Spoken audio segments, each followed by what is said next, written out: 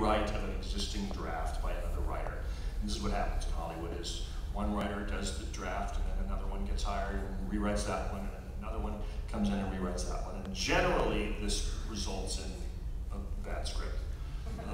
In the case of Demolition Man, I don't know, show of hands who knows this movie? So okay.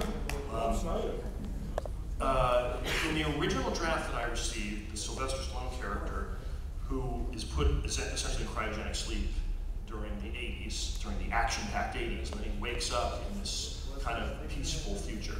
And the whole joke is that he's an 80s action character now in this future where violence is not applauded. But the movie opened with him being put into cryogenic sleep.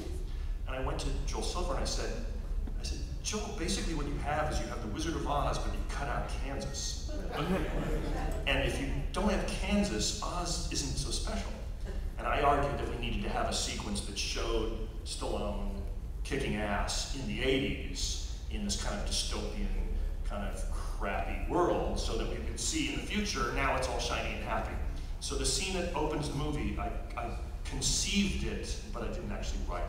He said, that's a great idea for a scene, but the scene you wrote is crap, so we're going to rewrite that. And the only other thing in the movie that's mine is there's a scene where Sandra Bullock is trying to mimic all this 80s action hero dialogue, so she says to Sly, come on, let's go out and blow these guys. And Stallone says, away.